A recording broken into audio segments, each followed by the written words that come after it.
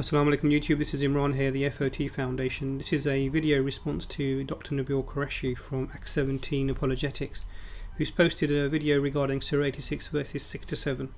So I'm going to start off by reading the verses that we're talking about and giving you a translation. أعوذ بالله من الشيطان الرجيم بسم الله الرحمن الرحيم فلينظر الإنسان مما خلق من ماء دافق يخرج من بين صلب والترائب. So I read from verse 5 actually down to verse 7 there, so let me just give you the translation here that I have in my hand. And it goes as follows. So let man observe from what he was created. He was created from a fluid ejected, emerging from between as-sulb and at-tara'ib. Now I deliberately haven't translated as-sulb and at-tara'ib because this is essentially the matter at hand. What I'm going to do now is post the translations that Dr. Qureshi prefers to use.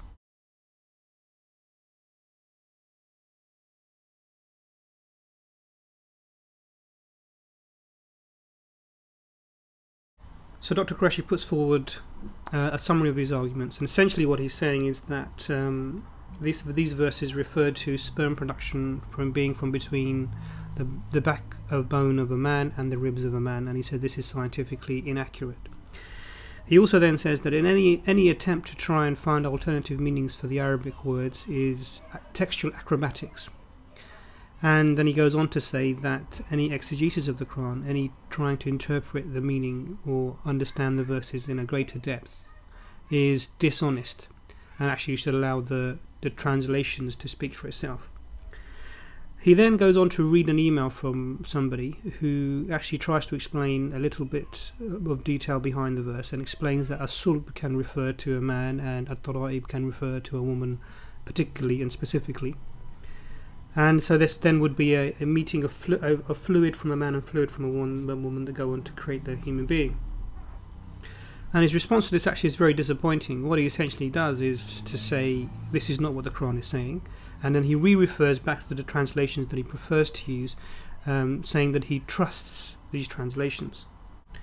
So Dr. Qureshi's arguments actually display a number of flaws, but the primary flaw, which actually is a theme throughout this presentation, I'll try and highlight. And essentially is that he treats Arabic like it is a dead language, and I'll explain further. The Bible, for example, is written in languages originally that were ancient Greek or ancient Hebrew, which are essentially lost languages or dead languages. There are only a handful of scholars around the world who can explain the words within the language, and therefore tend to be the translators. Now Arabic is actually very different to that. It's actually a living language, and what I mean by that is there are hundreds of millions of people around the world who speak, read and write the language of the Quran. Now what this does actually gives you a huge access to etymology that you probably wouldn't get to the same degree in other languages. Now Arabic is a Semitic language, and it has a root-based system, so every word is formed of essentially 3 roots. There are exceptions, but on the whole every word is formed of essentially 3 roots, and from those roots other related meaning words can be derived. So this is not turning the word night into day or the word black into white, but what this is to take known, related and accepted meanings for an Arabic word and using them in your translations to provide a meaning that's closer to the context and also closer to the knowledge that one has at the time. And this is actually not textual acrobatics, because the Arabic word within the Quran has not changed. It's just that the meaning of the word, which is available and known and accepted, is being applied to fit with the context and fit with knowledge. One of the ways actually to demonstrate this actually is to provide other translations that are already available that Dr. Qureshi has avoided because they don't support the argument that he puts forward. So what I'm going to do is put these translations forward for you to see. I'll give 4 translations from non-Muslims, one of whom is a Christian reverend, and the rest will be from Muslims, and we'll take it from there.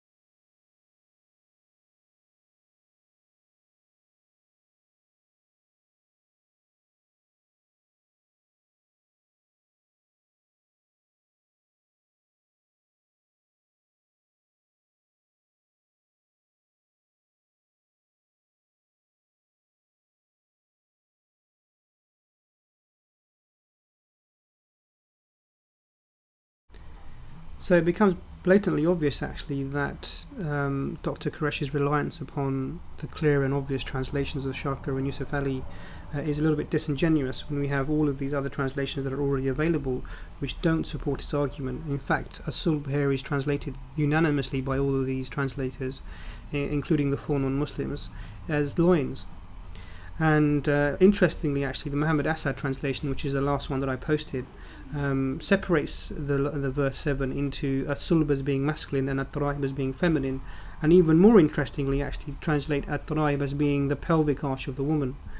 Now, the fact that these other translations are available and they don't support the argument that Dr. Qureshi puts forward is sufficient to put his reliance upon Shaka and Yusuf Ali translation as being disingenuous, as I mentioned. But actually I want to build the case a little bit further. What I would like to show is that the translations that I have cited and the meanings put forward by some of these other translations are valid, known and accepted meanings for the words that are in the Quran.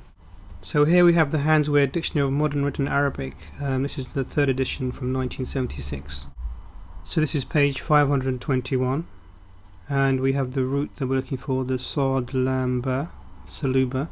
The exact phrase that we're looking for is sulb, and here we have the same root as I mentioned, but actually in the form of sulb there.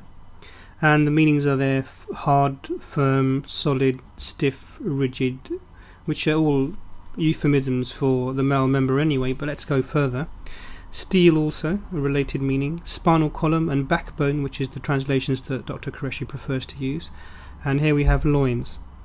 So loins is a valid, known and accepted meaning for the word as-sulb. So this is page 92 of the Handswear Dictionary of Modern Written Arabic. Let's just go down to find tara'ib.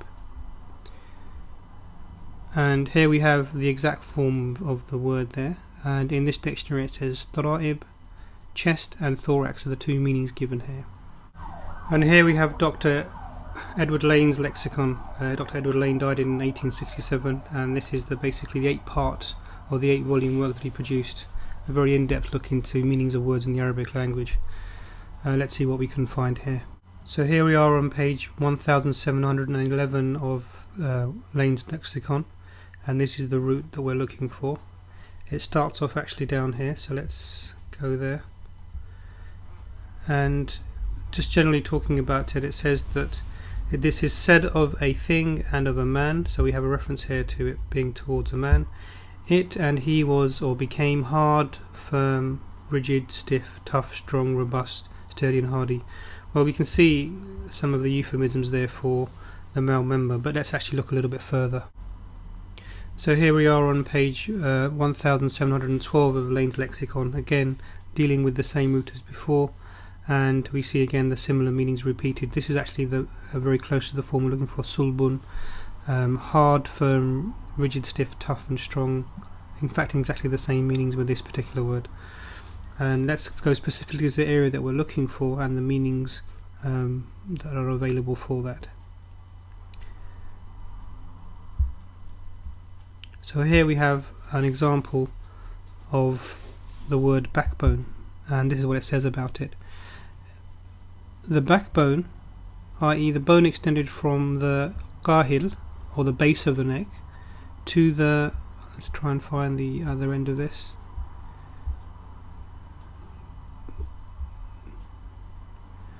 to the ajb, or the rump bone.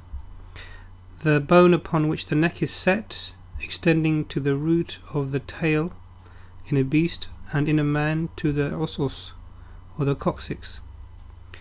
It goes on to say the portion of the back, any portion of the back containing vertebra, and this is the important thing to note here, and particularly the lumbar portion, the loin. So this confirms Handswear's description of sulb as the loins, and this actually says that this word specifically refers to that region as well.